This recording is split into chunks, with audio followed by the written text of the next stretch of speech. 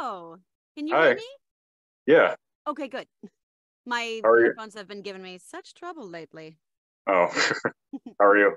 I'm good. How are you, my dear? Good. Thanks for willing to do this. Oh, of course, absolutely. So I could just jump around before getting to Fire Emblem. Sure. So the first thing I can ask is, what was the job that got you into SAG? Oh my gosh. I did background on movies. I did background work on Gangster Squad and Super 8. Okay. And I met a lot of the PAs that worked on there, and one in particular gave me a lot of advice of how to do background work for a movie because I'd never done it before. And I was able to get my SAG vouchers through that. So I bought into SAG before the big merger with AFTRA. Because if you Okay. were in, you could just buy your way into AFTRA back in the day. And if, of course, if any of us knew, but but I got in right before the merge. Mhm. So early on, there was some on-camera aspiration then, opposed to voiceover. A little bit, yeah. I had thought maybe, is this something I could do? Is it something I want to do? And I'm still very open to that. But for voiceover, it's such a focused career.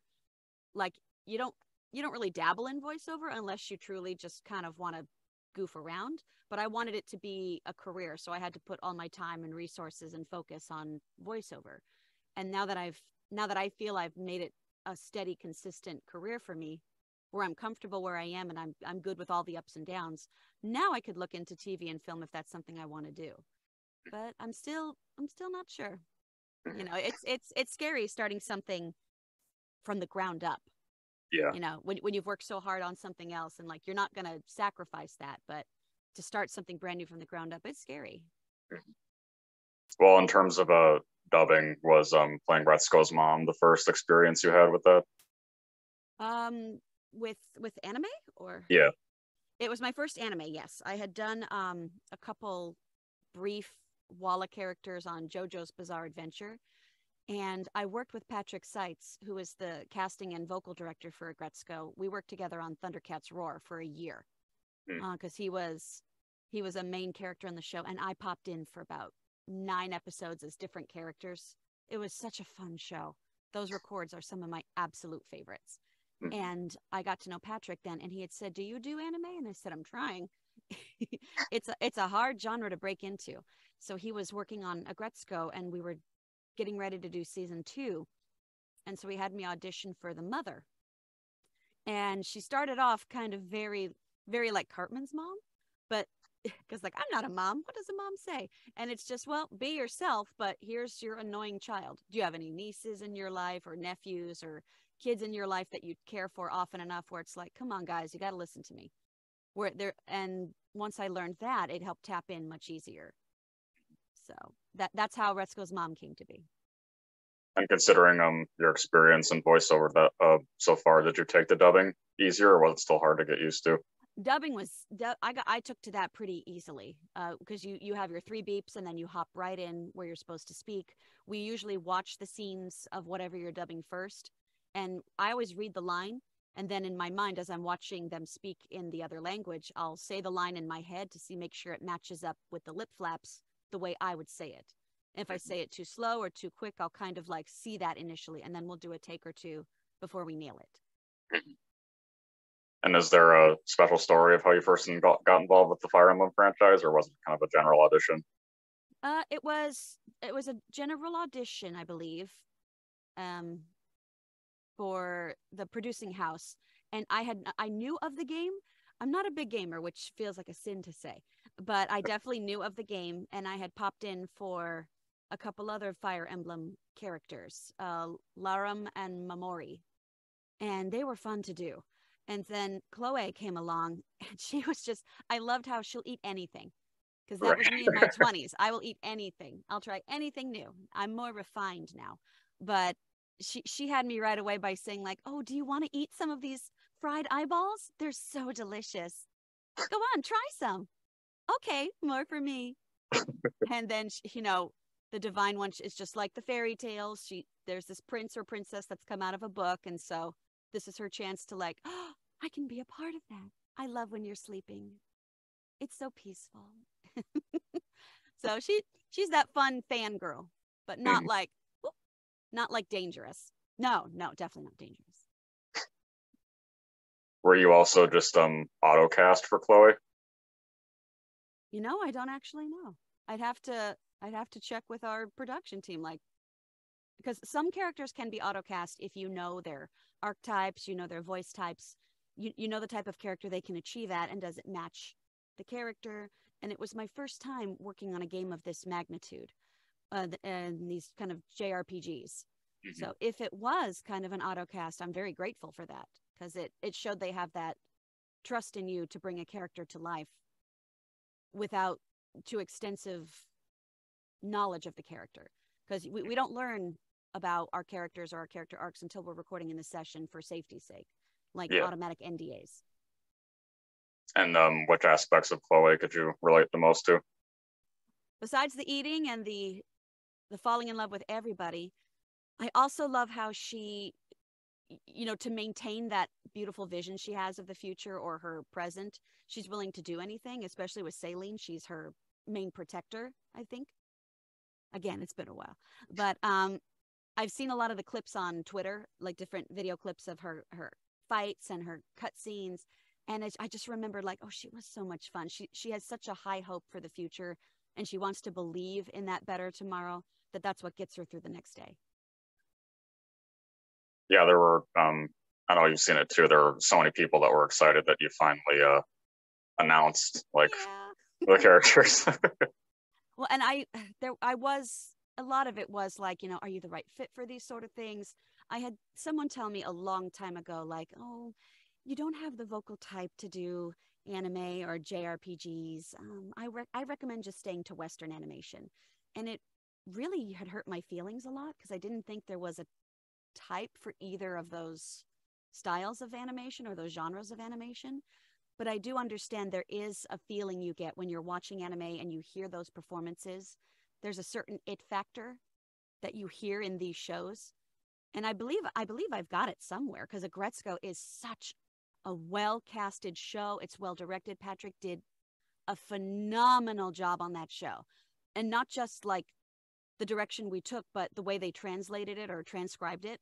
So we've modernized so many of the things they say. You watch in Japanese with the subtitles, and then you play the English track, and it's been kind of updated and adapted for our audiences. And I like that. I like where they throw in Ton's daughters, that they're saying, like, we're going to help you. It's like bonding and junk. And like, they clearly didn't say that in the Japanese language, but that's how American teens 20 years ago spoke. So I really liked that aspect. So I really felt like, hey, I achieved something. I'm part of this world.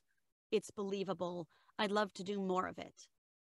And then, doing these games, I was worried, like, well, what if I don't come off well? Or what if it's a big slap in the face, because the fans are so passionate about these games and about these types of characters. So it's like, well, maybe I shouldn't say it's me. And then I realized how well loved she was, and people were like, this is really great work. Just stand by what you do and love it just as much as they love it. And you may not please everybody, but if you're happy with yourself, that's all that matters. Mm-hmm. So I thought, okay, I want to take that leap and really put my focus in this direction right now. You tend to consume very much of the media that you also star in? I do. It's probably very narcissistic, but I really like to watch my own work. Some things I will skip if I know, like, this is a heavy scene, or this isn't something I was maybe comfortable with at the time, if we didn't know what we were recording at the time, which is a lot better now, because back in the day, you weren't told much of your games, like your video games, or where's the direction of this TV show going to go. And there are certain things I won't do, but if it gets close to that line, I kind of hem and haw. Or some of my earlier work, it's hard to watch, because you grow. You won't see your own growth, but the stuff I did in 2013 versus now, like, oh, there's a big difference. And my very first project was Mr. Pickles for Adult Swim. And that one was really fun. We just did whatever our instincts told us to do. And the showrunners, they had a very valid way of running that show. We would do a read or two of what we think it is, and then they would give us line reads of the direction they're thinking of, which I think is helpful personally. Like, if you have a specific vision, tell me what that vision is, tell me how you're hearing it, and let me recreate that sound for you to achieve your goal. Some actors may not like that if it's like, well, this is what I need to internalize and give you. That's why you hired me. Yes. But if they have a specific sound they want to hear or a direction they want you to take, give a couple takes of that. And then they can look in post, which was the stronger option, which one worked better, which one worked exactly how we wanted it. It's part of that collaboration. What do you think, in general, what do you think the case is where you've had to alter your voice the most significantly for anything? Oh, a lot of that was on Thundercats Roar. Because there were so many fun characters. Because there was Gwen, the unicorn, who was very much like the Farrah Fawcett unicorn in the last unicorn. And the weirdest one was this character called Eclipsor. And he was like it was like a robotic, non-gendered entity that's like, I'm going to steal all the power from your planet and you can't stop me. And so he sounded something like this, where it was robotic, but not quite. And it was definitely walking a tightrope maintaining that voice, and it had to scream, it had to do some weird stuff. And we had a brief moment there where like we should have saved the screams for last. That's on me for not saying anything. But that episode turned out really well. Or Mrs. Gristidi, I really loved her. She's an older woman who spends her day off with her cat, which is Snarf. But she's not really a little old lady at all. I won't spoil it, but you should watch the episode, darling. It's fantastic. What about, I don't know if there's been too many cases with this, but have you had to go to any like really dark headspaces for voiceover? Not yet. Those types of places, it's usually in heavy dramatic video games, or maybe really dark animation that you find like on Netflix or HBO Max, if you have to recreate traumatic events. And they have their place in those genres. It's just definitely good. Hey, let the actor know this is kind of where they might be heading. Be prepared for that. If I know in advance there's trauma of a certain nature, or if there's children that are in distress or in dangerous situations, I might stay away because I'm very orally sensitive. So hearing those types of characters in that type of pain or that fear, it can be very visceral for me.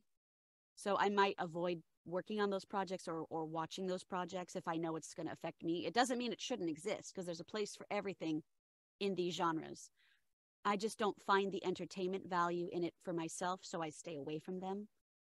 Give me the happy ending stuff. Give me the funny slapstick stuff. Or give me the dark comedies where the darkness is leveled by brevity. And you'll find that in Harley Quinn.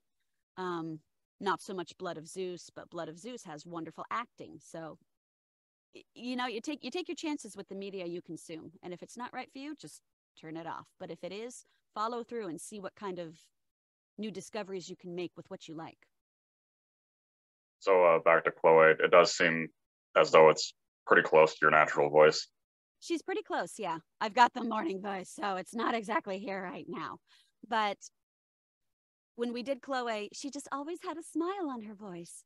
And it's that princess that she always wishes she could be, and maybe one day she will. So I like putting her in that soft princess space, because it reenacts what her dream is. But then when she fights, she gets more leveled and more hardcore about it. Was there any reference to the Japanese at all, or no?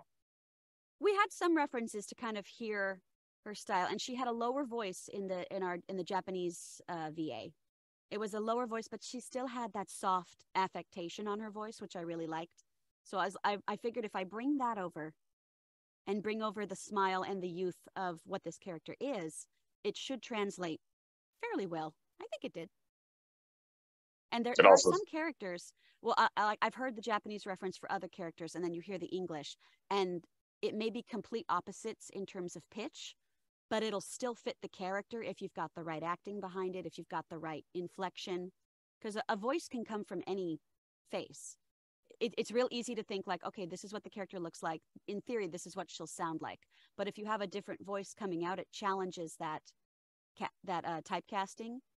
And then you learn to like, oh, it's an anyone voice. Anyone could be this character. You can project on that character while you play. This could be you.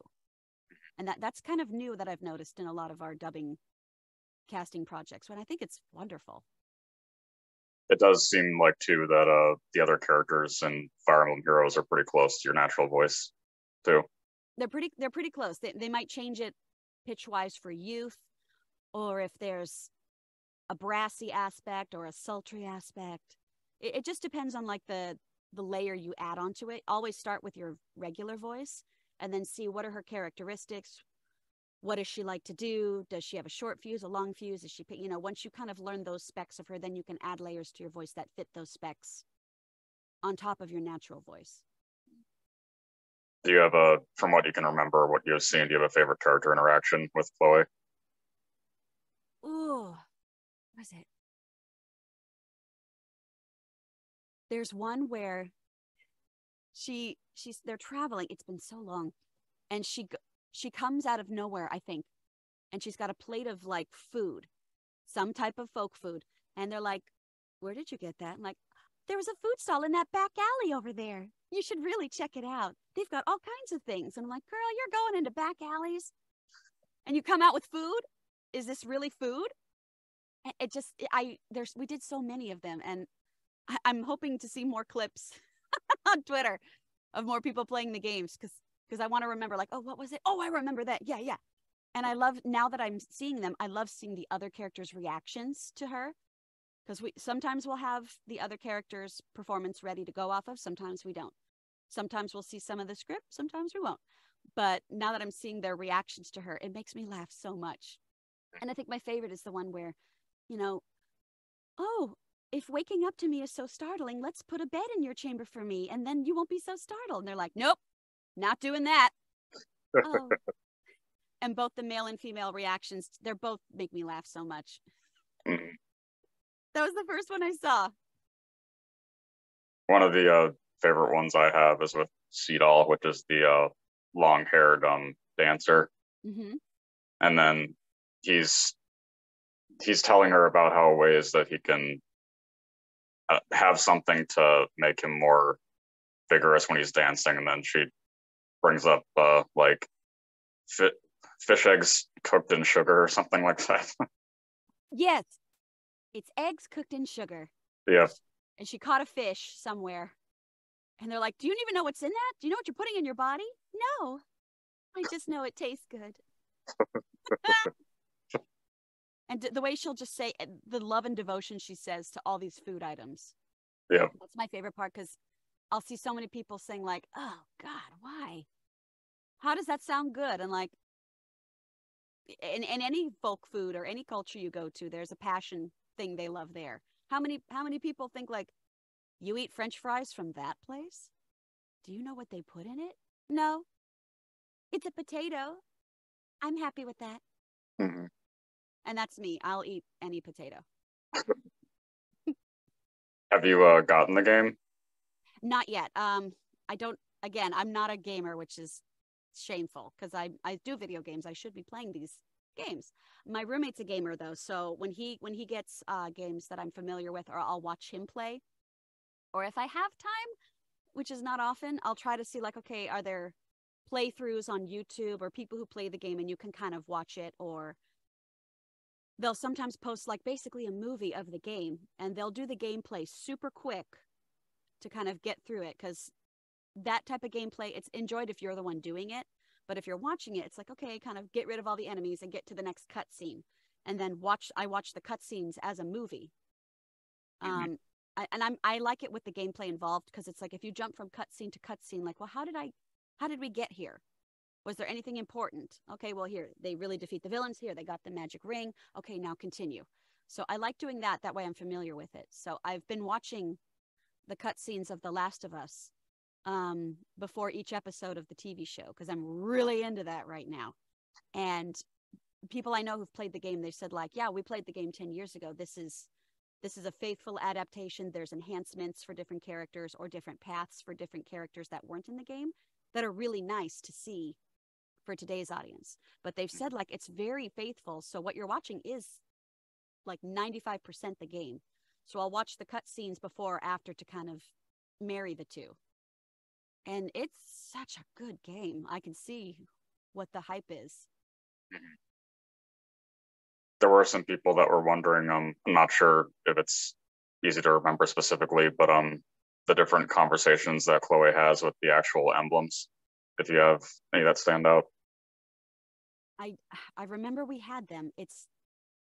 I don't really remember too much. I remember working with another character because that character was voiced by a friend of mine, and I recognized their voice. And I texted them like, "Excuse me, did you do this?" Like, maybe. Okay, well, have fun when you go in for more of that character. Okay, winky emoji. Um, so I love hearing all my peers' voices as well, but I'm not too familiar with the previous Emblem games of Mm-hmm. what makes an Emblem. But I was aware, like, hey, this is a big deal. These characters are coming over from another game. These are the heroes. These are the stories. So I remember those aspects of it, but it my memory's not good. And when after we record, that's kind of it. Like that was it for the day. We don't come back to it. But that means when the game comes out, it's fresh for you. And like I'll remember as I'm watching. But even if I could, I can't really say exactly what we did because you want to make sure you're experiencing that firsthand yourself. So are you friends with very many people in the cast? I am. Now that I know who's in the cast, I'm like, oh, I know all these people. This is great. There are a lot of people I know of who are big names in the anime world and the video game world. So I definitely know of them. And I'd love to meet them myself one day. I just kind of like how do the stars line up? Are we at a convention together? That's how I met Eric Vale. I met him at a convention we did together, and he's delightful. Um, and a lot of the other voices I already knew from doing Western animation, or we would do workshops or clinics together as we were crafting our careers. And I still take classes and workshops to this day. It's a little bit less since it's all virtual right now. I really like the in-person stuff, so I hope we go back to in-person. But I still take classes to practice archetypes that I don't book often to see what could be something that isn't clicking. Is it too cartoony versus realism?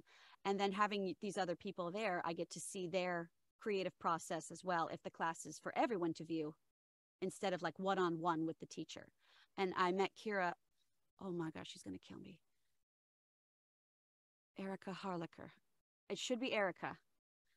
We did a script reading recently for a project, and she was so good. And I knew of her, and I finally got to meet her, and she was delightful. I'm sure it's Erica Harlicker. Oh, she's going to kill me if it's not. Oh, but I enjoyed her so much. And so I really love meeting all these other people that I've heard of or I've watched their work or getting to meet your heroes, but your peers as well. And I think that holds so much more weight because you're meeting on an equal footing. There's no unequal footing there. So Well, the more of speaking of that. yeah. Well, speaking of vocal archetypes, do you do a lot of boy voices? Yes, I've missed Tommy on Mr. Pickles. He was kind of like, he's a young voice. He's like 6 years old and he's up over here and he talks all the time. Or there's like younger boys that are like preteen or maybe sort of teen, but it's not dropped fully yet. It's just kind of there. Or maybe they're stoners at the way I'm doing it. I don't know if this is a boy voice. I haven't really used this one much yet. It's more of a 50-year-old smoker. But that's kind of the range of boy voices, so it's a little limited. But some of the girls out there, they sound just like boys. Like perfect casting. Is there a child in that room? I don't know. No, it's Nikki Breyer. No, it's Georgia Kidder. No, it's Terry Douglas. It's just perfect boy voices. Have you gotten the opportunity to perform with yourself yet? How do you mean? Like two characters talking to each other, something like that? Oh, yes. I've definitely had some characters on like Mickey Mouse Funhouse that talk to Minnie, so we'll talk to each other. There have been some projects that I haven't booked because if the two characters are talking together, they may sound just a hair similar, or like a really trained ear could tell, oh, it's the same actress. So you have to make sure they're significantly different in order to make it work. And I pride myself on the most part that if it's for our fun Disney shows, Minnie sits very comfortably up here, and any other character should be sitting here or lower. That way, and never the two shall meet. And so there have been some fun stuff for that I've been able to do. Outside projects, not too many. If you can do more than one character on your show, that's always a boon for yourself as well as the team. But they really do try to get as many actors in for unique roles as possible. There's enough room for everybody, so definitely cast the right talent where you find it. Not just like, well, one person can do 3 voices for cutting costs. Make sure they're the right talent for that voice. One more aspect of Chloe we didn't touch on yet. What are your thoughts on her design when you saw it for the first time? She's so cute. The hair, the eyes, the outfit. I've seen people like, that's not a good outfit for her to wear. She's a knight. Why is her tummy exposed? And like, if you're gonna fight injustice, you got to be fashionable. And she knows what she's doing. It's hot out there. You know, very true to life. She's very statuesque. I love her design, and the artwork I've seen of her is just beautiful. And that color palette, I think, catches a lot of people's eyes too. You don't often see those colors out there, those teal or kind of darker green, darker blue. That caught my eye. It could only be better if she were all purple. What kind of comments have you gotten from fans since you made that post? A lot of them were like, oh, so it's you. Okay. I didn't know that the woman who does these voices is Chloe. And some of them are like, this is a weird mix. And then they spiral down the rabbit hole of like, oh, you did Mr. Pickles as well. Oh, you were on Amphibia. You were like, when they find out other stuff I've done, it's been fun to see like that reaction, because it's self-satisfying of, okay, I have range. and they're pleased with the work. That's the biggest, we all want to be loved. I hope I'm doing good work. But I loved seeing the fan reaction from it of, okay, it's out there. Here I am, hope I do well. And then I'm seeing all the clips of it and like, yeah, I think I'm doing pretty well. And I love their reactions to it as well, because either she's like everyone's waifu, or they're like, Chloe, what the hell, why are you a stalker, why are you eating it? It's one or the other. But I'll take the waifu. I'm everyone's waifu. Yeah. Well, is there anything that you want to say to the Fire Emblem community? Oh, goodness. Thank you so much for playing the game, everyone. And I hope to see all of you inside one of my fairy tales. So is there anything else that's upcoming or part of you can safely talk about? Goodness. Not really. Like, everything is NDA until it airs or premieres. So I've got some fun stuff coming down the line later this year and next year. But it'll basically be like, check my social medias and I'll post like the day something drops to give that announcement. But yeah, it's so hard to say because there's nothing that's been put out there yet where it kind of credits a cast list. Because once it credits you as a cast list, that does open some doors, but we still usually wait until the actual project drops before we talk about it. That way people can immediately rush to find a way to consume that media to see what it's all about. Well, my final question then is always asking, what do you want your legacy to be? I want my legacy to be somebody who made people laugh. Like, my heroes growing up were always like Maurice LaMarche, Tress MacNeille, Russi Taylor, of course June Foray. But like, I had kind of the second generation of voice actors after June. That was what I grew up with. And seeing like how legendary they are and how they're still working today, they're still performing, that longevity and that comforting feeling of like, oh, in a way, these people represent home. Because if you've grown up with them, like, you're comforted by their work, you can always go back and watch that work. You can see what new stuff is coming out or what reboots are coming out to bring back that nostalgia. And in a crazy world, we need that nostalgia sometimes. So I want to be someone like them, where I have that long-lasting impression of an actor who entertained you, who made you laugh, who made you cry, or who just made you happy. And that can inspire them to pay it forward to someone else. I want to give to people who watch my work the same feelings I got watching my heroes' work. I want to pay it forward in that way. Well, thank you. I'm glad that we got to do this. Oh, of course. Thank you, Chris. Yeah. Have a good rest of your day then. You too, my dear. Take care. Bye.